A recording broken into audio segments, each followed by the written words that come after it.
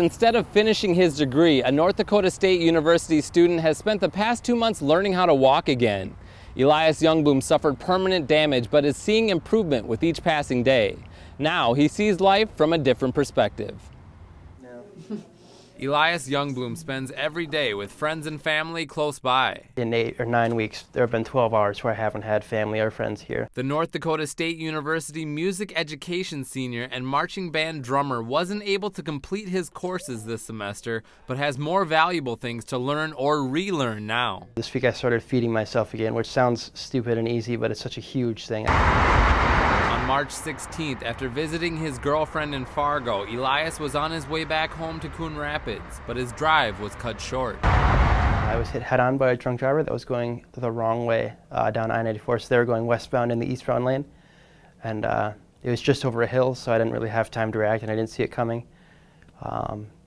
Yeah, and so I was extracted from the car, I don't know how long, and airlifted to Sanford Health in Fargo. Police say 44-year-old Jana Battern of Fergus Falls with a .196 blood alcohol content crashed into Elias in Otter Tail County and suffered lesser injuries. Hours later, the news spread to his family. The real situation was so much worse than I knew or maybe even could have imagined. Both vehicles were going 70 miles an hour. The impact was just tremendous. So he just...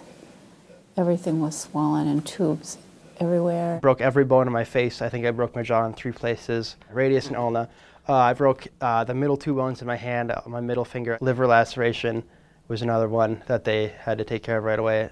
I guess some bleeding in the brain that they took care of right away. And then later it surfaced that I had some nerve damage in my right leg too. He suffered minimal damage to his brain, and doctors expected a full recovery until... They're doing a routine exam and they said, okay, follow the light with your eyes, and I didn't see a light. Elias will likely never see again. I had just had one morning where I woke up and it just all of a sudden hit me, and it was really hard. I feel a little bit better now about everything because I can see how well he's doing, but it's still hard for me.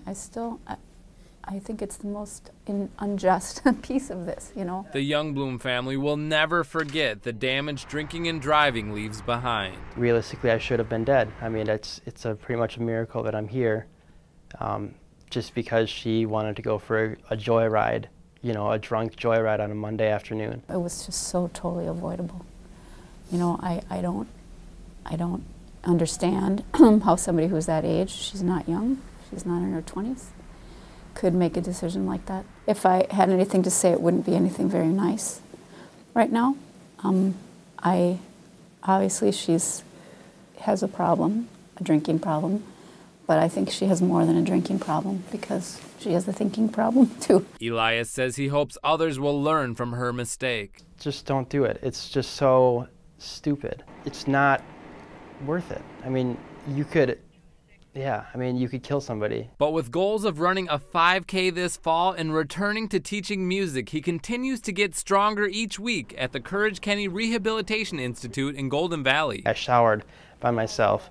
I haven't done that in 2 months. It's great. It's amazing. It's a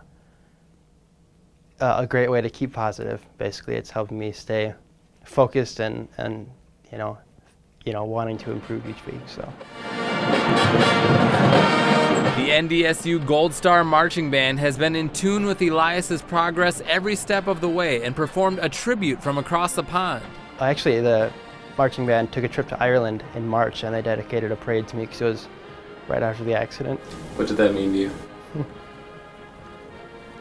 It's pretty cool. Obviously, I didn't find out until much later, but it was, it was just one of those reminders of why band is such a great thing, or has been such a great thing in my life. And through the support of loved ones and even complete strangers, Elias is marching on. If I had to sit, by myself in my room and stew over all my thoughts, that would be it would have been a tough journey, but having people here and always encouraging me, and that definitely is what's helping me through. Battern does have a prior DWI conviction and could face up to 15 years in prison if convicted. Elias has a fund set up to help cover medical bills. For a link to his page, go to our website at ctnstudios.com.